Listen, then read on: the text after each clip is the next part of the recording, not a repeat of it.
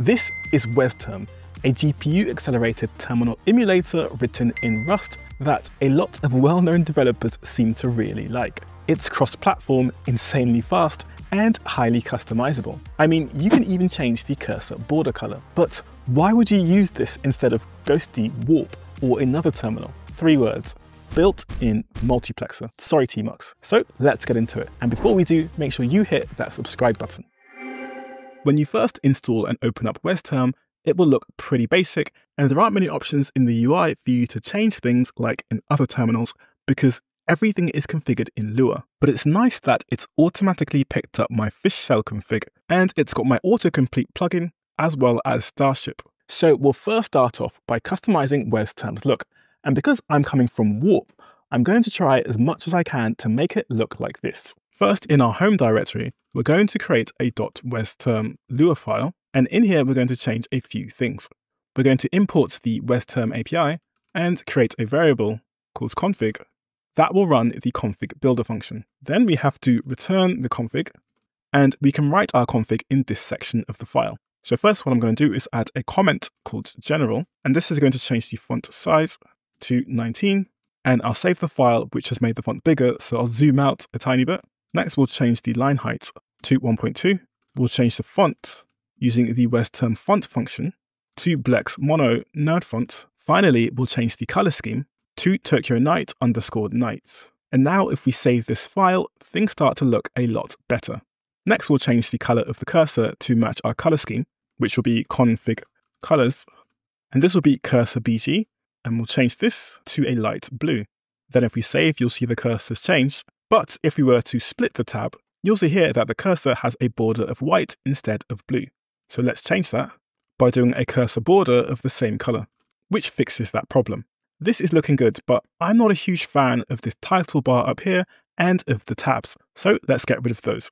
To do that, we need to adjust the window decorations. Notice there's an underscore here and an S. I made the mistake of doing a dot and it took me a while to figure that out. And we'll change this to resize, which means there won't be a title bar, but you can still resize the window.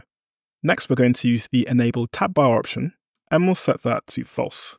And now you can see the tabs are gone and the terminal looks much cleaner. Now you may have noticed that if I press Command T to create a new tab, open something up, and then press Command W to close it, I get this message asking if I really want to kill the tab. Now, I don't want this message, so let's edit the config so it doesn't appear.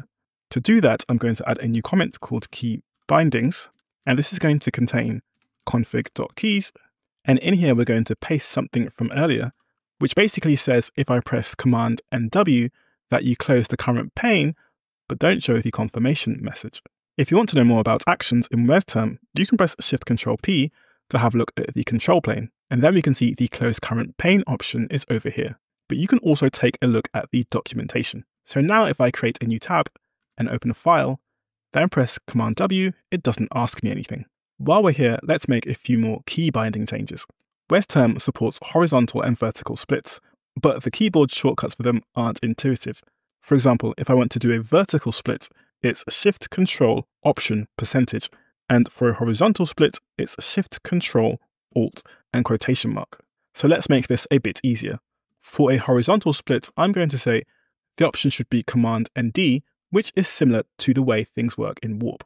Now here, there's a domain option that says current pane domain. Basically, it means when you create a split, do it in the domain you're already in. So no matter if you're in a local or remote domain, keep the split in the same domain. And for a vertical split, I'm going to say use the D key again, but this time it should be Command and Shift followed by D. So let's save it and try it out. If I press Command D, it will create a vertical split, and if I press Shift Command D, it will create a horizontal one. Perfect. Let's press Command W to close the panes. And one thing I'd like to do is if I wanted to clear the terminal, I want to press Command K, but for some reason that's not working in my WezTerm. So let's configure that. Beneath the vertical split key binding, again, I'm going to paste something from earlier, which is Command K to execute the clear command. So now in this tab, when I press Command K, it clears everything. You can already see how customizable you can make WezTerm when it comes to key bindings. And if you're familiar with NeoVim, you can even create a custom leader key for a similar type of key binding. There's also the WezTerm CLI that comes with the app, which lets you open a new window, record and replay terminal sessions using ASCII cast, interact with the multiplexing server that shows all the windows, tabs, and panes, where you can also kill panes and do much more. If you're using Fishshell like me, make sure you add this path to your configuration for the WezTerm CLI to work properly. But one cool thing the CLI lets you do, which you might have already seen, is multiplexing in a remote server. This means that you can create tabs and planes without having to SSH into the server over and over again. To do that, you'll first need to set up a remote server in the WezTerm config, install WezTerm on the remote server, and then after running WezTerm connect with the name of your domain, you should be able to run splits and create new tabs and still be inside your remote server. Which is amazing. I mean, it almost gets rid of my need for tmux.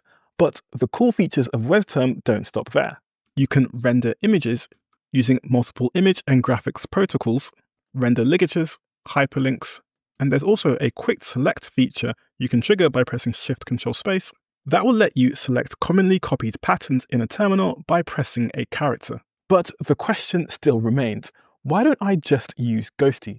Well, when I first tried Ghostty, it didn't play nice with aerospace, and the fix that was suggested in the docs didn't work either. I mean, I'm not sure if things have changed since then, but WezTerm, in my experience, has been way more stable. And what about Warp? I think Warp is great. I love its AI features and the ability to even use them in a remote server.